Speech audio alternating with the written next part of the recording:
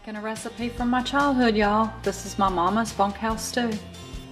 Hey, this is Stacy from Let's Cook, y'all. Welcome to our channel. We are so excited to be participating in another collaboration with Corinna from her channel Life's Little Things, and I'll have that listed in the link below. This is a fall soup 2018 collaboration, and we could not be more excited to share one of our family's recipes. This is my mama's bunkhouse stew. A lot of people commonly refer to this as Brunswick stew, but in our family, she did both. So I'll show you the way we make it. It is a great soup for a cool fall or a cold winter's evening. You can make it on the stovetop and leave it simmering. You can make it and then put it in a crock pot and take it to a family get-together or party.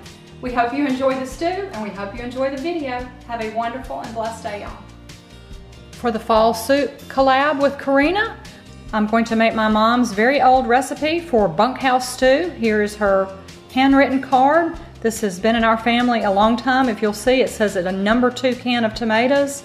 So it's before they changed them. This is often called Brunswick stew in other parts of the country. I believe they use game such as squirrel. Not sure what other kinds. My husband would say they use coon and possum, but I'd never had it that way. My mom would make it also with chicken and turkey, but this one is a little different. This is her bunkhouse stew, and as always, I will have the recipe written out and linked below. But the ingredients that you'll need are some ground beef, some garlic, an onion, a bell pepper, which I'm leaving out today, some chili powders, some sugar, some diced tomatoes, kidney beans, and shoe peg corn. So let me show you how our family makes my mom's bunkhouse stew. This recipe has very little steps involved. The first thing you want to do is chop your onions, bell pepper, and garlic, and then go ahead and open all of your cans, but do not drain them. And then we will start browning the meat.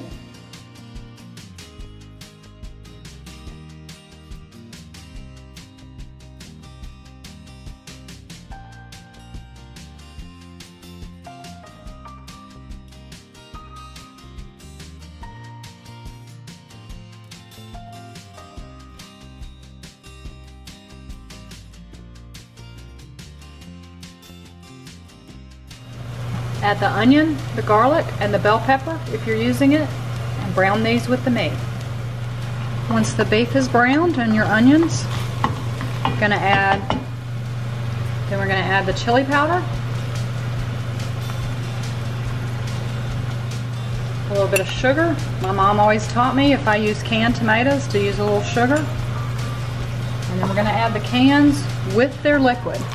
This doesn't have any broth or anything else that makes the liquid. Normally I would drain all the liquid from my kidney beans, try to be a little healthier, but that's what makes the broth for this stew.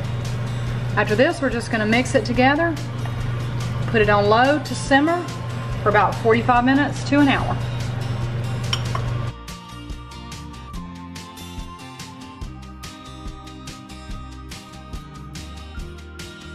Once it's combined and you're just going to simmer it for about an hour, you can easily transfer this to a crock pot on low to keep as long as you need it.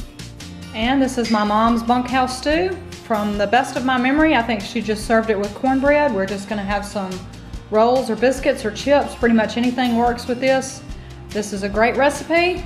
I'm really excited to share it with you. Thank you so much to Corinna for hosting the Fall Soup 2018 collab. I'm looking forward to seeing everyone else's videos in the playlist. Be sure to go and check them out. I'll have the link listed below, as well as the link to my mama's recipe. Thanks so much for stopping by our channel, Let's Cook, y'all. I hope you'll like, comment, and subscribe if you hadn't already. Have a wonderful and truly blessed day, y'all.